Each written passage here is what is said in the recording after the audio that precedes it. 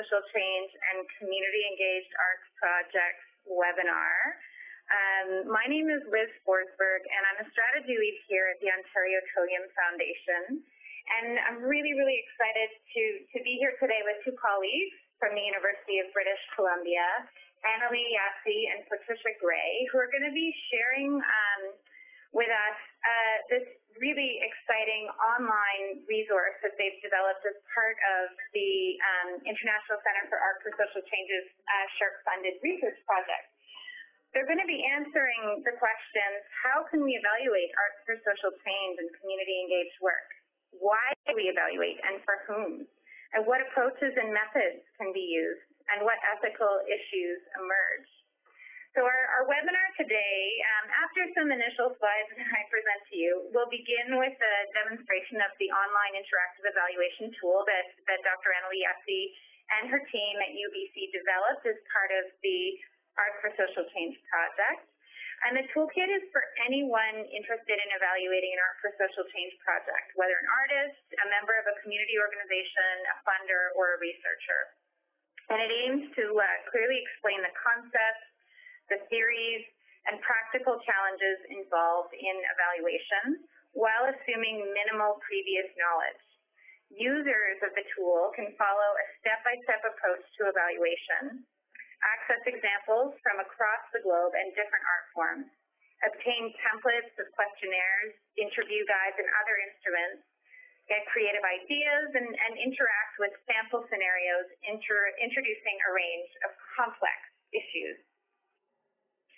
So just some brief instructions for today's webinar. For audio, please call into the meeting by dialing the number you see on the screen there, and then enter that PIN code that you see. During the webinar, all participant phone lines will be muted. And we invite you to enter your questions into the chat window that's located at the bottom right corner of WebEx. So I'm going to be monitoring that chat box. Click the drop-down box and select everyone to make your entry public, or you can select host presenter if you prefer to send it privately. And the presenter, we will provide answers to your questions after the presentation, but if there's some really pressing questions, we can see if we can answer those during the presentation as well. So just really quickly, who we are, the foundation, the Ontario Children's Foundation, and what we do. We are an arm's-length agency of the Government of Ontario. We will be getting a new government in Ontario just a few days away from now. One of Canada's leading grant-making foundations. So we have a budget of over $136 million every year, and we award grants to around 1,000 projects every year. We're a leading public agency and partner in the public benefit sector. So we fund in 6 different action areas, and one of those action areas is named Inspired People. And that's essentially our arts, culture, and heritage granting stream, and we've named that for what we hope to achieve through that stream. This strategy, that funding strategy that we developed, has been around for a couple of years now, and it's an outcomes-based strategy. So it clearly identifies the changes that we want to see through our investments, and those changes have been thought through with lots and lots of research done leading up to this. So we've identified 2 priority outcomes that we want to address: better quality programming and infrastructure to experience culture, heritage, and the arts, and more people connecting with culture, heritage, and the arts. And you'll see under those priority outcomes, there are 2 grant results under that first one, and 3 under the second one. And these are grant results that, for those of you who have applied to our funding streams before, you'll be very familiar with them. But we have always had a very vested interest in community-engaged arts projects. So I'm very, very excited today to be working with Dr. Annalie Yassy and Patricia Gray just to share a really incredible tool that you can use to evaluate this important work that you're doing.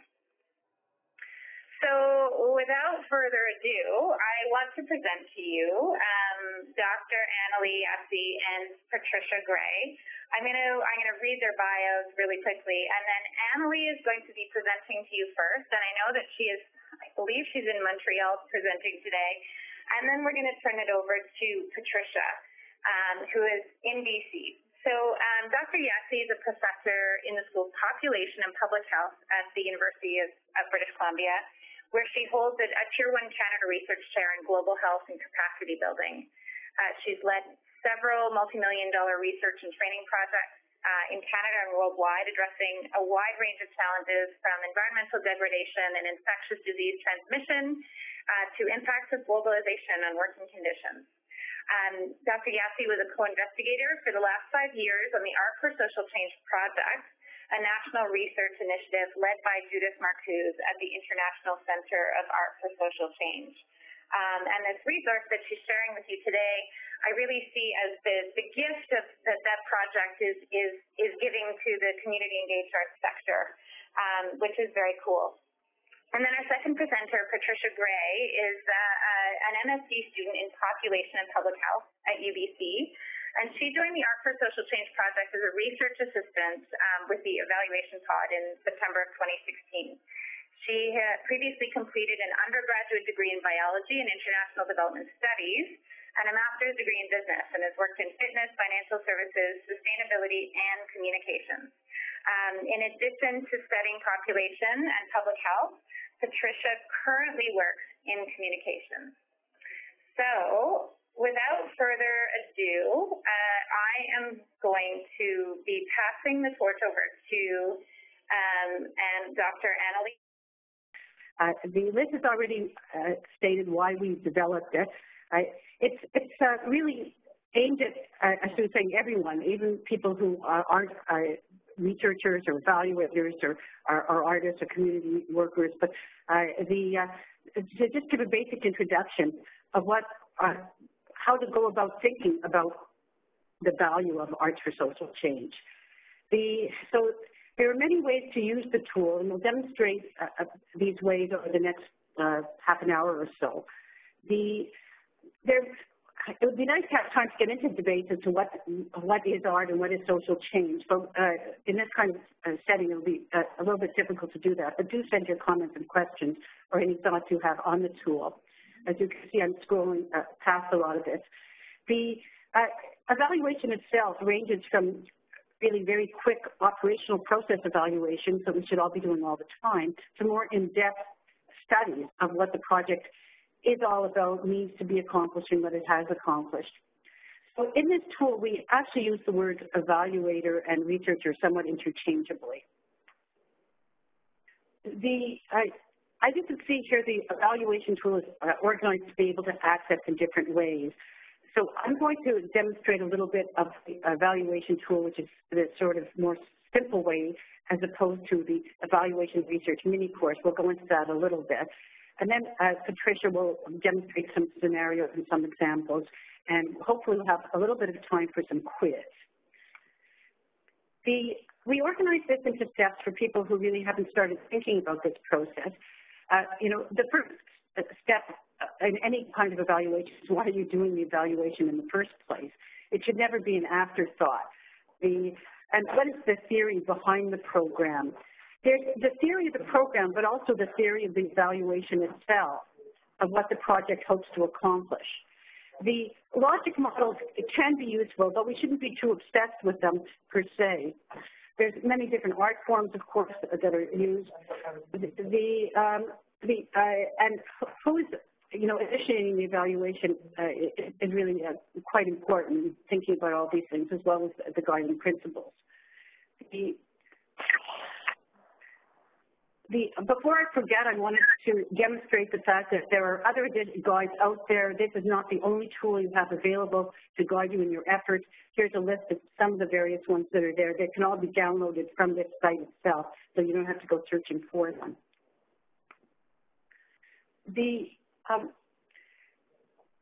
Once you've focused on why you're doing the evaluation, who you're working with is a really key question. You could be, because different parties have different perspectives, artists, program participants, facilitators. So knowing who to engage in the evaluation is a very important component, and how you're going to engage them. And that will depend to a certain extent on the governance model of your project itself. There are tools to evaluate the partnership itself. You may or may not want to hire an evaluator. If you do, there are things to consider in terms of the person's previous experience in the art, in the community, in conducting evaluations and research. And all of these are linked to further aspects within the tool to get more details about them. How can you monitor ongoing progress? You should always have regular reports and feedback that's built into your program or your project, whether it's in the form of closing circles at every session or feedback. So again, I'll stress throughout this tool that we call it monitoring and evaluation, because evaluation isn't something that should only be done at the very end of the process. It should be thought about from the very beginning. What methods you will use in the formal evaluation are vary considerably, from arts-based methods to quantitative to qualitative to mixed methods. Trying to decide which ones I had planned to go into here for this. We'll probably come back to a lot of these in the course of the next half hour. One of the things I wanted to stress is that arts-based evaluation methods could be used for all sorts of projects, not just Arts for Social Change projects. But similarly, Arts for Social Change projects could use a variety of methods. We often think about evaluation as being surveys or focus groups, but you can also use arts as a way of evaluating your methods as well. There are certainly some advantages of arts-based evaluation, especially if you're using for an Arts for Social Change project, but there's also some difficulties, and I won't take the time to go through the list here.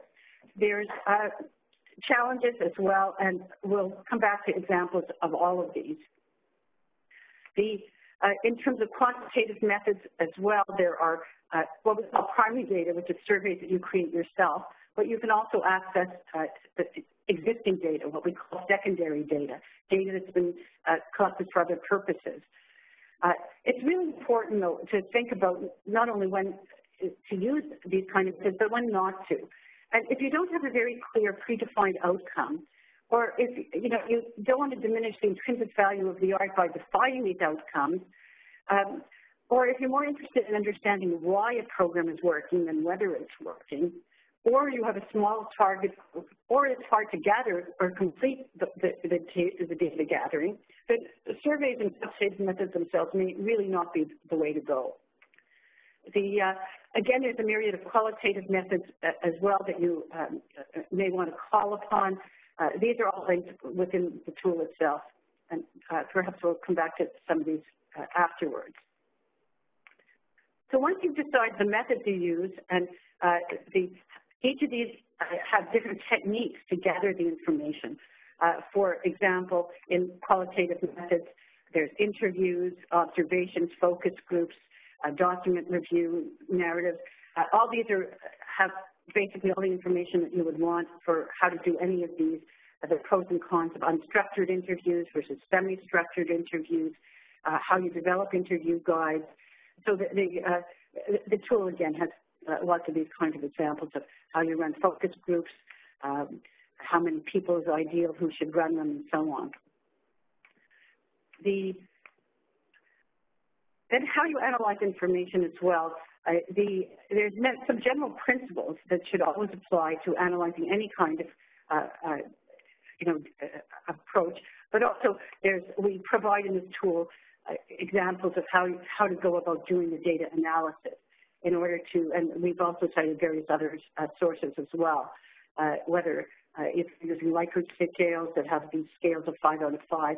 And you'll see examples in this tool of all these different methods as we move along. Once you've decided why you're doing this, who you're working with, how you're monitoring throughout, what methods you're using, how to gather the information and analyze it, don't forget to think ahead of how you will share your information. Because it's not just text-based information like reports or academic articles, but also conferences, policymakers, community town halls. Don't forget about social media, various ways to share your results, but also art-based informing and sharing, whether it's through exhibitions, dance performances, murals, and the like.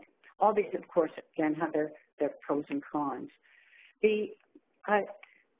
Before I turn it over to Patricia to demonstrate scenarios and examples, there's just a couple of things that I wanted to focus on in particular that are under the mini course in particular.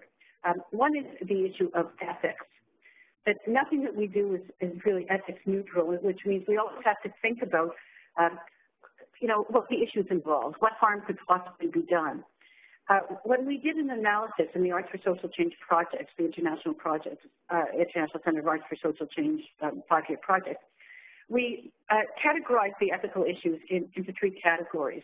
Those related to dealing with community-university partnerships, including the ethics of meaningful participation. We know from the start that people don't have a lot of time who are working in communities to devote to evaluation and research. And so the ethics of how to involve the right people without creating a power imbalance is always something to think about. Very important for people doing evaluations not to raise false expectations. Make sure that people understand the limits of what you'll be able to answer and what you won't be able to answer by this evaluation. It's important in thinking about issues such as not to stifle creativity, ethics of authorship and ownership, the ethics of dangerous terrain, and asking people about their experiences. You could raise issues that need to be thought about in advance as to how they're going to be addressed. The stifling participation, issues of authorship, who owns the products of the arts, and if you're going to use them in evaluation, make sure that you get proper consent. An issue of acknowledgement is one that researchers come across a lot, because especially in dealing with artists who want to take credit for their work, but if sometimes we offer people anonymity, but we have to sometimes recognize that people don't want anonymity, want recognition for their contributions. So there's all these ethical issues are discussed in this, as well as ethics of team issues, researcher engagement, and so on. Big issues in academia are just handling interdisciplinarity. But if most of you are community-based, you probably don't think as much about the interdisciplinary component about a lot of these. I wanted to just say a couple of things about context in particular, because really if you're attempting to have a social change or social transformation, what that means to you is very much dependent on your ideology, on your theory, on your program theory. And so it's how you go about evaluating depends very much on what it is that you're trying to accomplish. If what you want is personal empowerment, you will ask people questions and focus around personal empowerment issues. If what you really are trying to accomplish in your program is social engagement, then you want to organize your program as well as your evaluation along issues of social engagement. If what you want to do is really contribute towards making a better world, then think about how the dynamics of the program and the personal empowerment and the social engagement will lead to acting on what we call the macro level. So in this tool, we talk a bit about micro, meso, and macro, which macro could be through legislative change, social movement, electoral outcomes, and they're not mutually exclusive. We've got various theorists quoted throughout this to help us get a deeper understanding of the theories involved in social change. Transformative paradigm. When we talk about context, we wanted to really talk about the importance in any evaluation of really focusing on the power dynamics and the social and cultural context. It reminds me of one of the evaluations which were peripherally involved. The people running the program were saying the participants don't want to come, that it's hard to get volunteers and so on. But really, they were missing the fact that they were dealing in a situation of extreme oppression and history of colonization that has to be factored into examining the situation. So the historical and political context matters. In dealing with Indigenous communities, there's the 4R guidelines of respect, relevance, reciprocity, responsibility. Again, as you can see, there's just a ton of heavy-duty issues in this tool itself, as well as the more technical aspects. So I think at this point, I'm going to pass it over to Patricia, so we have time at the end for questions, discussion, and quiz. Thank you so much. It's fascinating, especially when we get into, I mean, the tools are incredible, and the amount of information that you have on the website is really, really incredible. And the discussion around ethics and power dynamics is one that I hear a lot, especially in a community-engaged context. So I'm really glad that there are so many resources there on this website and posing really thought-provoking questions. And if questions come up for people who are listening, please do send them our way. Patricia, I'm going to hand it over to you. Thank you, Liz. Right, so as Emily mentioned, I'll go through the examples as well as the scenarios next. So the examples, which are available through the main menu here or from the top navigation bar, are a collection of published research articles or published evaluation reports that are intended to provide a kind of directory of examples that you may want to explore or to help inform or to draw on for your own evaluation planning. We have a series of filters on the left-hand side here that are intended to help find relevant examples for you. And I'll go through two different examples to just show the filtering functionality here. So for example, you may be particularly interested in qualitative methods and may be interested in exploring the outcome of personal development using the art form of drama or theater and among a youth population. And so applying those different filters allows you to hone in on these three relevant examples that may be helpful for your own evaluation planning. I'll just clear the filters here and show one more example. So similarly, you may be approaching it from a more broad issue, so looking at the issue of aging to begin with, and then thinking of using the art form of music and using art-based evaluation methods. And again, this will let you find a relevant example that may be helpful to inform or to help draw on for your own evaluation planning. We're always looking to expand this example section. So if you have any evaluation reports or published research articles that you're willing to share with a wider audience, we certainly welcome adding it to this directory of examples. We have an email address of our colleague, Stephen Barker, at the bottom of this page, and please feel free to send any examples that you'd like to be included to the list to Stephen's email at the bottom there. Next, I'll show the scenarios. The scenarios are animated scenarios which are intended to illustrate the concepts that are covered in the evaluation guide and are based on real-life scenarios. We have 4 different scenarios right now in the scenarios collection. I'll go through 2 of them now. The scenarios also provide a different entry point to the evaluation content. So as we'll see in the 2 examples of scenarios, they do link back to the respective content areas within that evaluation guide. So they provide both an animated interactive format and also a way to access the other content throughout the evaluation guide. Based on the audio configurations for the webinar, I will read the scenarios aloud, but you'll notice when you access the site from your own computer, there's some audio connected to the scenarios. The first scenario that I'll go through is the scenario number 1 here, responding to a funder's request for evaluation. So in this scenario, a funder requests you submit an evaluation for which you are not prepared. This emphasizes the importance of having a plan for your evaluation from the beginning of your project. You are part of a collective that is running a dance program for urban youth with marginalized lifestyles. Each year, there are about 20 youth who regularly attend the intensive dance program, and about 15 others that come and go.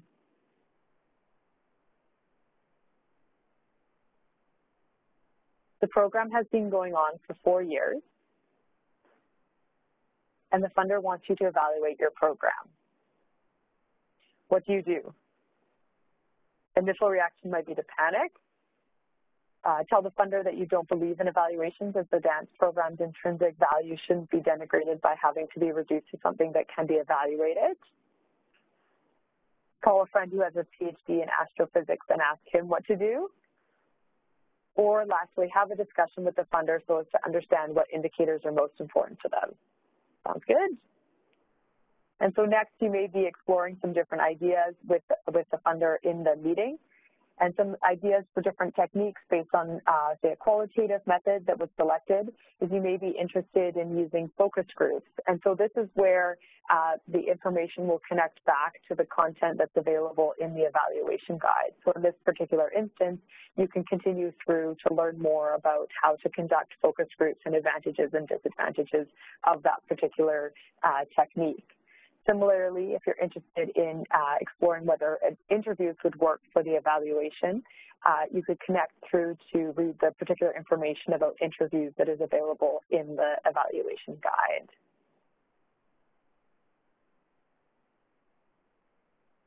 After collecting the information, the next step would be the analysis. And depending on, again, the category of method used, it would be different analysis for the quantitative, qualitative, or arts-based methods.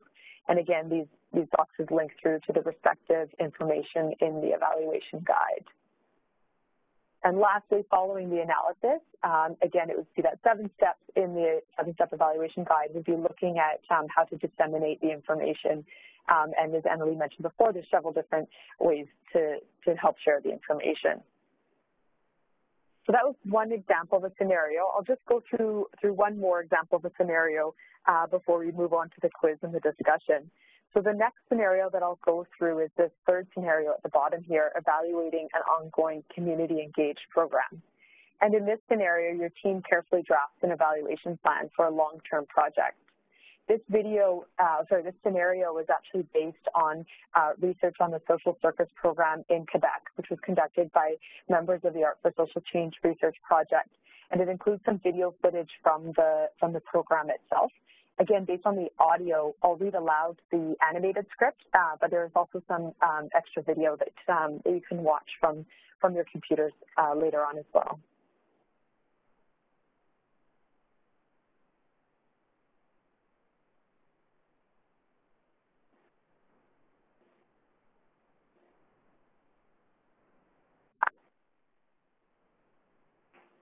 It would be good if we could do some research on our program, as Cirque du Monde is cutting its budget for directly supporting a large number of social circus programs, and it would be useful if we could identify what is going well with our program. It would also be useful for us to know what isn't going so well. Yes, I agree. So again, these boxes here just help to link through and connect the content with the information that's available in the evaluation guide. I know a researcher who could help us. Great, let's see if she is interested. And again, this is connecting it back to that initial point on the continuum from operational evaluations to more in-depth research. I would love to conduct an in-depth study of your program. I have my certificate in assisting social circus instructing, so perhaps I could do some participant observation and help in the sessions as I learn more about how everything works. That would be great. Is there a way we could actually measure the impact they're having? I think we should supplement the observations I plan to do with in-depth interviews of participants, a focus group, and a questionnaire survey. Sounds good. Let us know how we could help.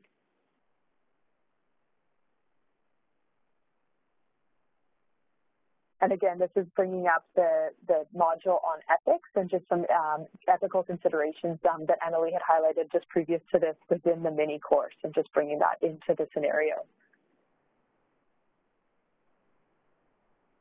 A note on observation and different methods of observation, including participant observations.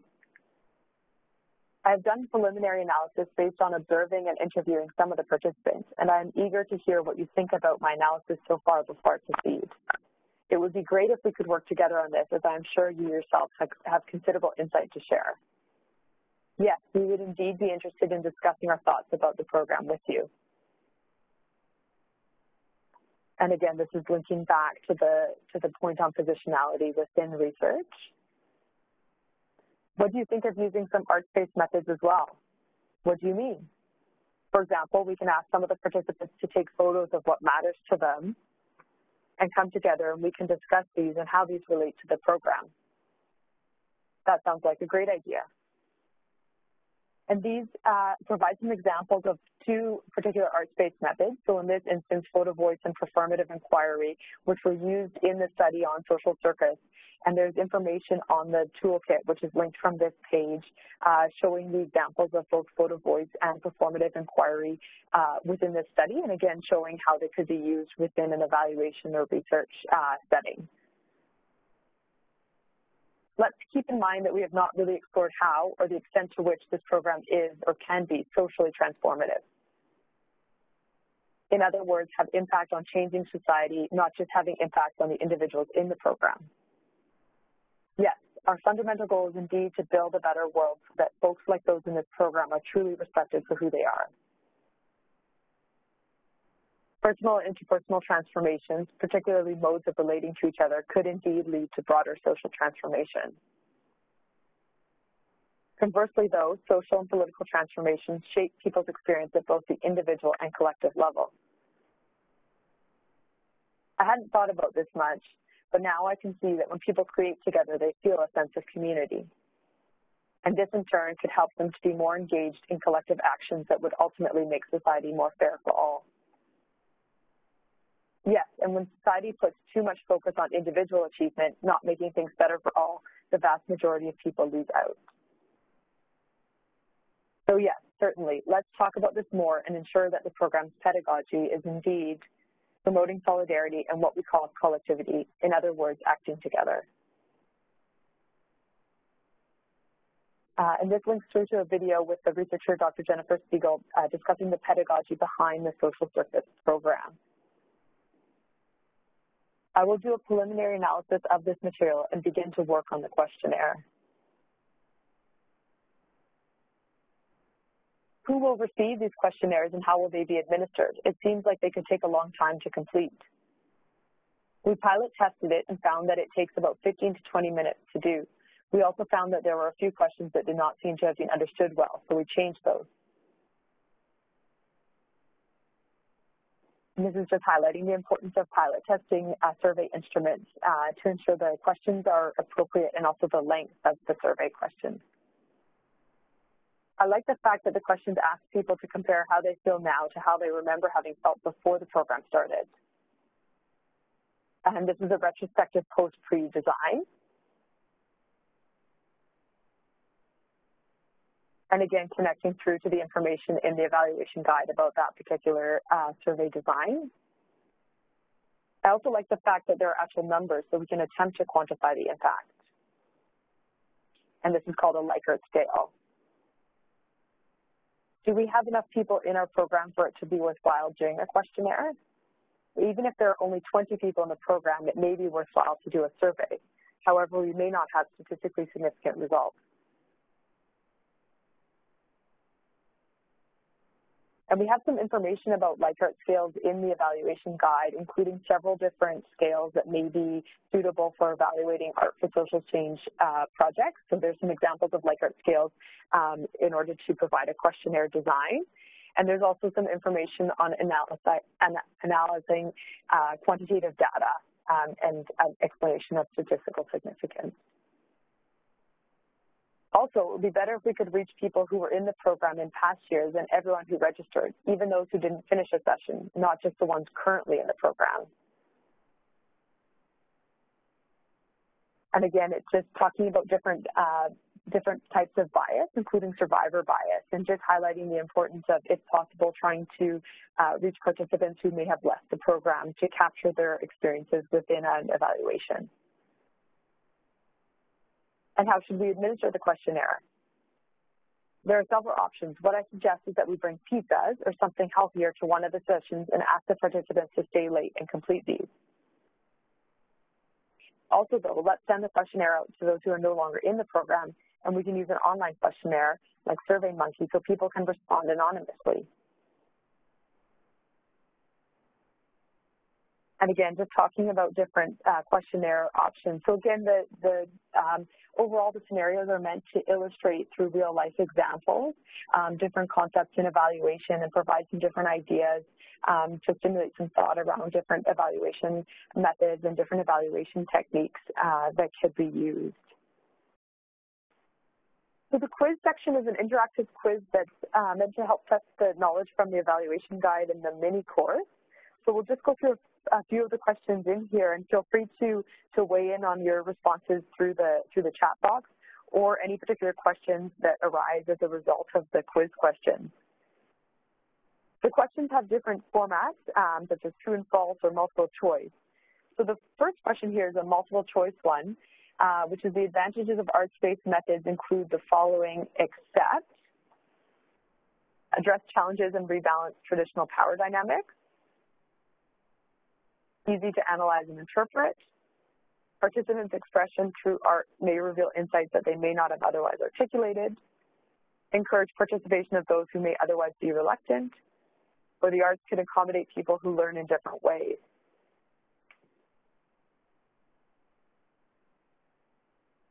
Unfortunately, I can't see right now the answers that may be coming through the chat box, but you can see here that when you select one of these answers, it's showing which ones may be considered an advantage of arts-based methods and which one are not an advantage.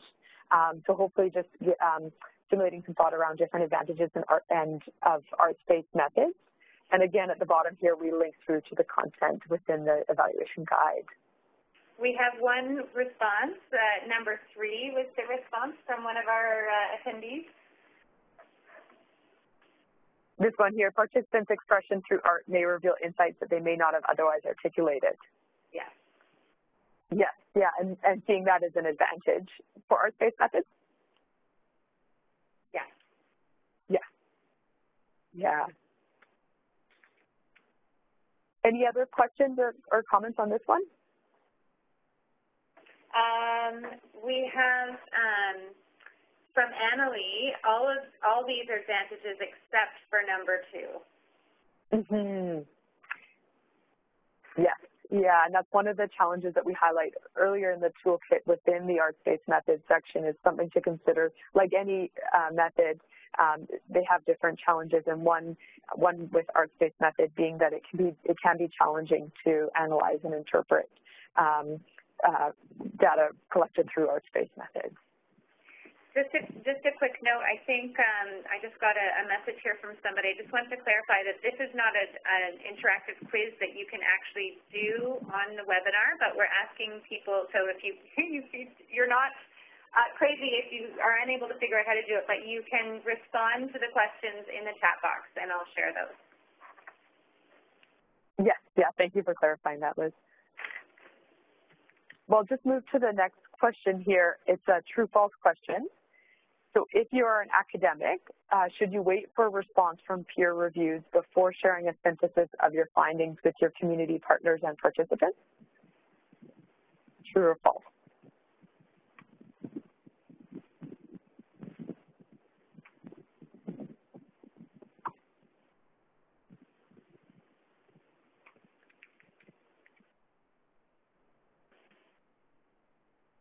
I see a vote for true. Let's see here, true. So we actually think, I mean, this is an interesting point to discuss. We actually think that the input of the community partners and participants may make the work better, and so may not need to wait for the long period of peer review. However, if you are sharing preliminary results, you should advise your partners that it is at this stage a preliminary report and therefore subject to modification and finalization after peer review. Annalie and Patricia, we had a question come up that relates to the last quiz question that you put out there. Could I put that out there to both of you now? Sure. So this question was, can the conclusions drawn from arts-based methods perhaps be biased? Do you want?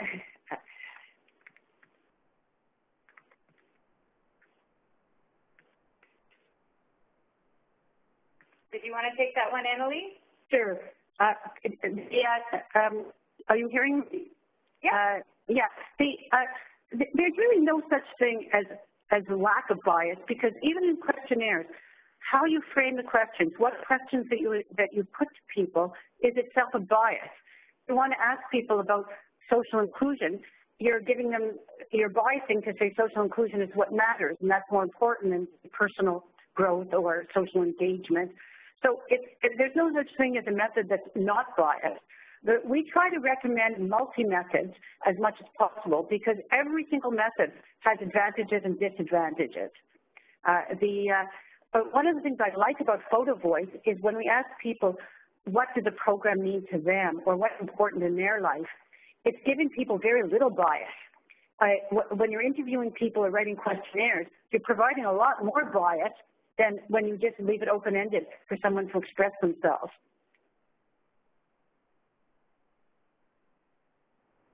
Great, thanks for addressing that one. Really, really important to remember that as you go through the process of creating your evaluation, that we all bring bias with us.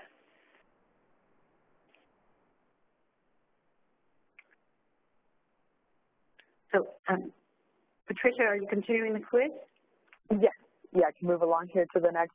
So this is just showing the different kind of modes for the quiz question. This one here has a drag and drop interface that asks you to match up the different evaluation methods and techniques with what you hope to accomplish. So again, coming back to that first point in the first step of the evaluation guide about thinking initially about the program theory and how that aligns with the particular evaluation methods that could be used. And so this allows you to drag and drop the different methods to it.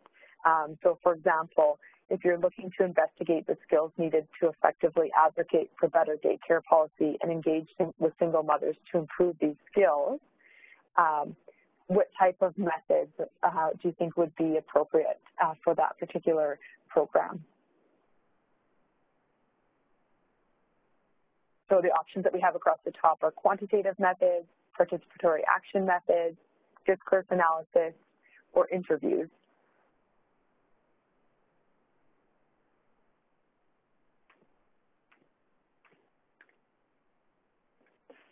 I got one response, participatory. Let's try it out. There we go, yes. Yeah. So looking at participatory action mothers and really tapping into that, the goal to advocate and engage with the participants. So again, you can match up the different program theories and evaluation techniques for this particular quiz question. Moving to the next one, another true and false. So true or false, you only need to consider ethics if you're submitting a research ethics board application at a university. True or false?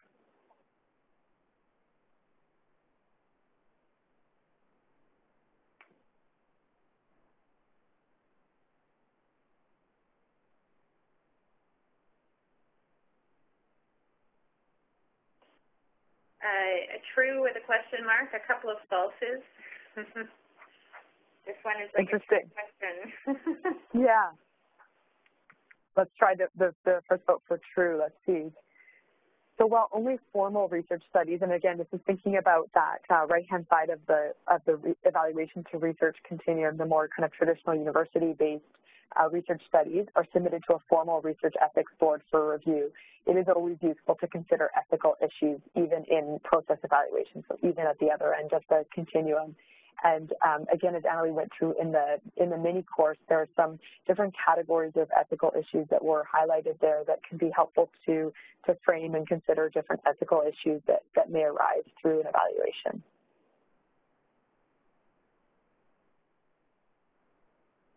Are there any other general questions or comments at this point? Yes, we do have a question, a general question that came earlier on. Artists and arts organizations do so many things and are always stretched in terms of capacity. How would you advise folks about when to invest time, energy, resources in doing evaluation, or conversely, when it might not be a worthwhile investment?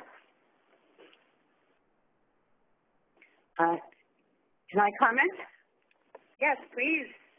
Yeah, I think that if you're serious about wanting to have of your program to have an outcome that, you know, whether it's for the individuals involved or for the community or for your funders, that it's useful to think about how you're going to monitor whether you're achieving your goals from the very beginning, from the very time that you set up your program. Now, some of the monitoring techniques are very easy. It's just you know, 5 minutes at the end of the session, ask people how the session went for them. So I think that in one of the other scenarios, actually, that Patricia didn't have time to demonstrate, we show how you can be evaluating throughout as part of your process. So what we want people to do is to think about what they're trying to achieve as part of the entire program, not as an add-on. You know, in terms of whether or not you want to study it in depth, the example of social circuit is at one extreme. That's at the extreme right. There was a funded study. There was a research project. But at the other end are things that people do all the time anyways within their programs. So where you are in the continuum will depend a little bit on how much, you know, you want to spend really thinking about what you're doing. But we'd like to encourage people to do this as being just part of their thinking about how they're administering their program. Did that help? Yeah, that's great. I thank you from the person who asked the question. It's something at the foundation, we really encourage people to invest in evaluation of their programs. And in fact, in our granting streams, we invite people to assign up to 10% of their overall budget towards evaluation so that they can build a body of evidence around the effectiveness of the approach that they're taking in their projects. But certainly, we know arts organizations are very stretched. But I think that sometimes people are doing more evaluation than they actually think they're doing. They have incorporated things. Exactly. And it's just a matter of taking a moment to really, I guess, think about what it is that you've been doing and being intentional about it. Yeah, I completely agree with that. Do we have any other questions from attendees on the phone? You can type your questions into the chat box, and I will share your questions with Annalie and Patricia.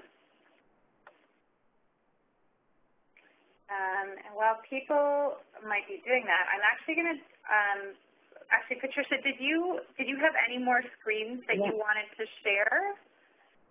Yes. We can certainly keep going, but I think if anyone has any general questions, we can move on to the general discussion, or we can keep going through the quiz. Keep going through the quiz. Yeah. Okay. That will raise issues. Okay, so the next question that we have here, this is a situation-based question. You received the results of an evaluation of a similar program to one you recently evaluated, but in a different community. It used the same art form, the same age group, and the same evaluation method, but the results are different. You, option 1, go back and check your analysis for mistakes. 2, decide that the other evaluation must be incorrect. Or 3, consider the different context of the program.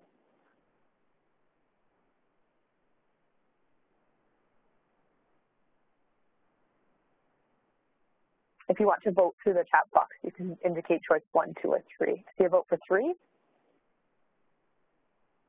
Another vote for 3. For 3, yeah.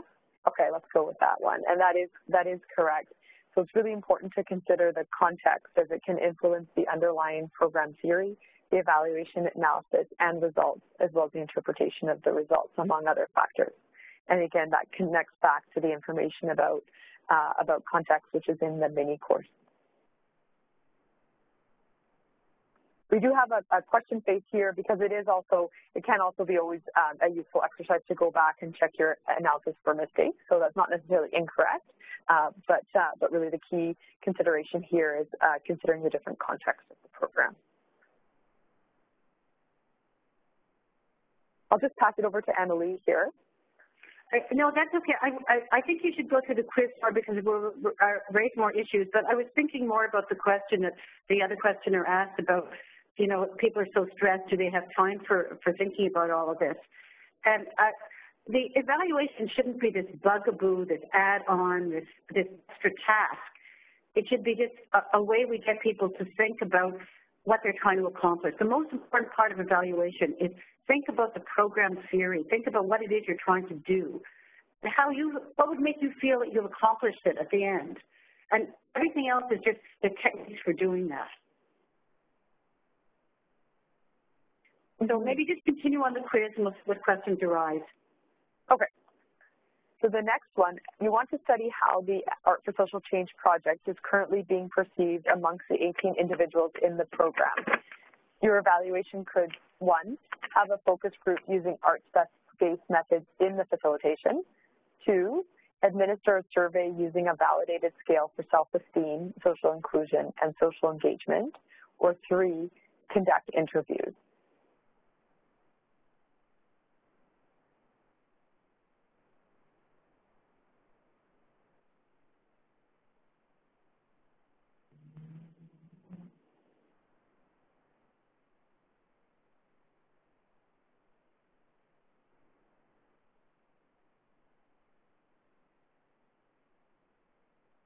So again, this is coming back to the different, based on the intention for and the theory behind the evaluation of which methods.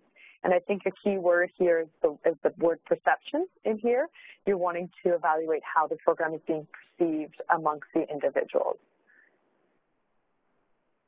So are there any votes for the particular methods, focus group, survey, or interviews?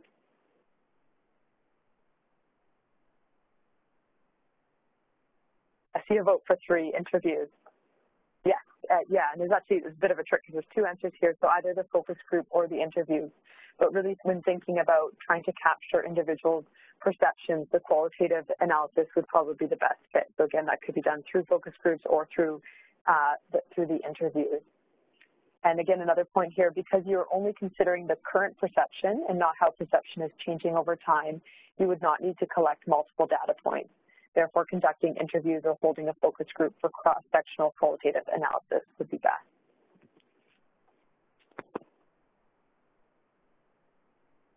And to the next question here, so another scenario. As part of an evaluation of a youth arts program, you analyzed a video recorded skit created and performed by the participants illustrating their experiences during the program. After reading the evaluation findings in a report, a few of the participants dispute the findings, saying that your interpretation of the skit does not reflect their true thoughts and feelings. What could have been done to mitigate this issue? 1, not use the video recording of the skit in the evaluation. 2, use the survey of the participants instead of the video. Or 3, brought preliminary results back to participants for feedback before finalizing the findings.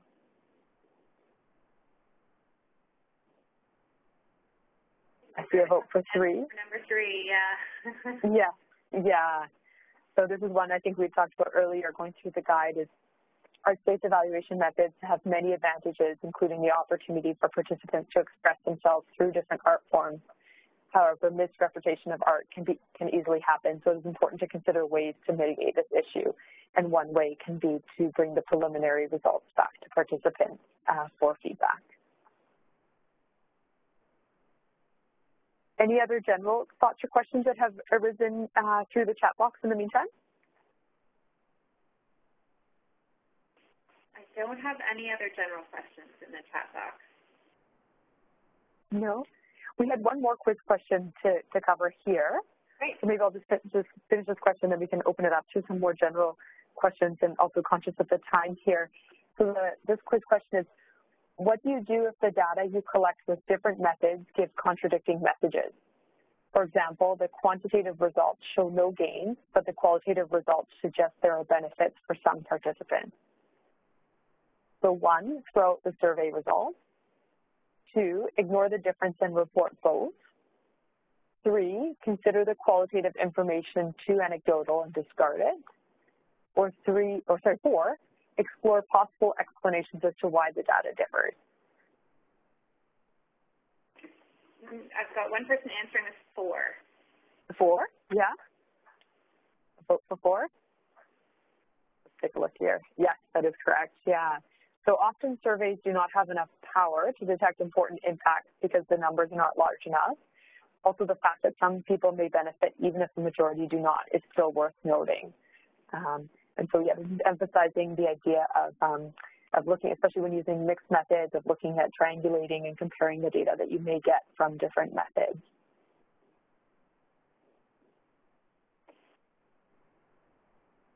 All right, those are such great quiz questions, and you learned so much going through those different scenarios there. Thank you, Patricia.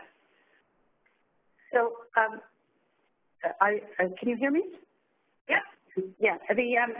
We could go through more of the questions. We could just leave this for participants to go on their own. We have there's 30-some questions in the quiz, and they all relate back to different parts of the tool itself. For the most part, we've been demonstrating this tool to people who are already deeply engaged in evaluation or even research. And so your audience is probably more at the community level, people who are doing the project and may still feel daunted by the whole idea of evaluation. So we'd be really interested in knowing whether parts of this tool are useful enough to allay their concerns and make this the exercise of evaluation much more fluid and part of their thinking rather than an add-on burden. So if anyone has any thoughts as to both in terms of improving the tool or just letting us know, because I think it's really a shame for people to think of evaluation as being a burden rather than something that will enhance feeling good about what they're doing. Absolutely. So yeah, I welcome our attendees to shoot their feedback via the chat box. I'm about to share a screen with you that gives you the address for OTF's new Knowledge Center, which is an online shared learning environment that aims to connect Ontario's nonprofit sector. And I host an Inspired People Hub on the Knowledge Center. And what I posted a thread on the Knowledge Center as a follow-up to this webinar where I would welcome people to come and share their thoughts about this evaluation tool. And as Annalie put the question out there, is this tool going to help you in the community-based work that you're doing? Is it helping you to overcome any kind of anxieties that you might have about evaluation? Because I know from talking to many community groups that there's a lot of trepidation about that. And we're hoping that all of these resources that we've been sharing, there's been this webinar and 2 others that we hosted with Animating Democracy that aim to share some really great tools and resources around evaluation. I have one response here. Let me see. I have a few responses here. From one person, I think a lot of the challenges are around language, around outputs, outcomes, and impacts, and also how to devise these outcomes. From somebody else, this is a very honest response. It's not helping me, it's making me more anxious. And another response is this tool will definitely help with our community-based evaluation. It will also really support the grant writing stage as well. See, if I can jump in to the person who, feels anxious about it, we went really quickly. I think if you slow the process down and just go through the 7 steps, you'll see that you have all the answers. And if you don't know the answers, then it's good to think about it. There was one project I was involved with, and I asked the person running it, who's the target population for this project? And she said, oh, I hadn't thought about that before. And I'm thinking, well, if asking the question is probably a good way for her to start thinking about who is the population she aims to serve with this arts-based project of hers. So I think that all evaluation, in fact, all research is getting a systematic approach to your thinking about what it is that you're doing and what would make you feel that what you're doing is useful, that you feel good about. And everything else is just fancy, sophisticated, gobbledygook language to do what you already know. So, if you have specific questions and want to just, email me or chat with me, I'd be delighted to do so. Because our goal is to make this less of a burden and make you less anxious. We just don't know how to do that. Thanks for that, Annalie. And I think there's somebody here who who messaged me that they had typed some questions and didn't get responses. And I just looked for those questions. I couldn't find them. So if you can try again, shoot those questions my way. And we still have Annalie and Patricia with us. And if you don't have time to do that, I want to invite people to go to the Knowledge Center. You'll see finally we've overcome our technological issue here, which is me fumbling over this technology here. We will, if you have any questions, comments, please go to the Inspired People Hub on the Knowledge Center, so it's otf.ca/knowledge. And you can put your questions, your comments there, and I will make sure that that Annalie and Patricia get those questions, and we can get you responses to that. Yeah, I want to comment on the logic framework analysis question, the impacts, outputs, outcomes question, if I may. That's used, of course, not just with arts-based projects, but internationally for community-based projects or development projects. The wording, I think, is more scary than the concepts behind it. Your activities is just what you're doing. Your outputs is what you hope the activities are going to result in. For example, if you're, and I do a lot of training things, so if your activity is provide a training course, your output is 20 people trained, the outcome is better trained people able to do their job better, and the impact is a better world. So the impact aspect of that is really your long-term aspirations. And the difference between output and outcome is simply the output is something that you can count, it's process-wise. Yes, we held 4 sessions, or, yes, 20 people came to our event, or whatever. And the outcome is just the intermediate thing between your output and your aspiration of, how did this help? Are people now better trained, more aware? Are they better able to connect to each other? Do they have more confidence in their abilities as people, or whatever it is that you're trying to accomplish with your arts-based methods, with your project? So again, the words are more daunting than the actual thinking about it. If anyone sat down with you and interviewed you about what you're trying to accomplish, I'm sure they'd be able to pull out of you your activities, your inputs, your outputs, and your outcomes, and your impacts.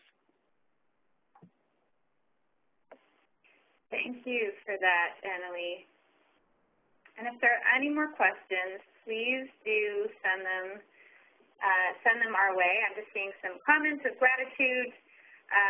We are very, very grateful that you've taken the time on this nice sunny day to join us. Again, please do check out our Knowledge Center. I'll also just note that we have, OTS has developed an online e-learning course on evaluation. That is another resource. I will say it is not nearly as thorough as the ASC evaluation tool. But nonetheless, it's done in a course format, so that might be something that might work well for some people. If there are no more questions, then I think that we're going to end a couple of minutes early. Annalie and Patricia, I want to thank you so much for presenting the ASC evaluation tool today. You've done a really, really incredible job at putting together a comprehensive tool that I think is really going to benefit the arts sector and beyond for many years to come. So thank you for all your work. And I will say this is the first SSHRC research project I am aware of that has kind of produced such a big gift back to the community that it was researching with. So thank you for that. That's very ethical of you. Yes, well, thank you very much for those kind comments. And please, people, do send us feedback. Wonderful. Okay, well, everybody have a wonderful afternoon, and this webinar was recorded, and we will send that to you once we've got it all edited. You'll also receive a message from us with a link to the Knowledge Center, and I look forward to staying in touch. Thanks very much. Okay, bye-bye.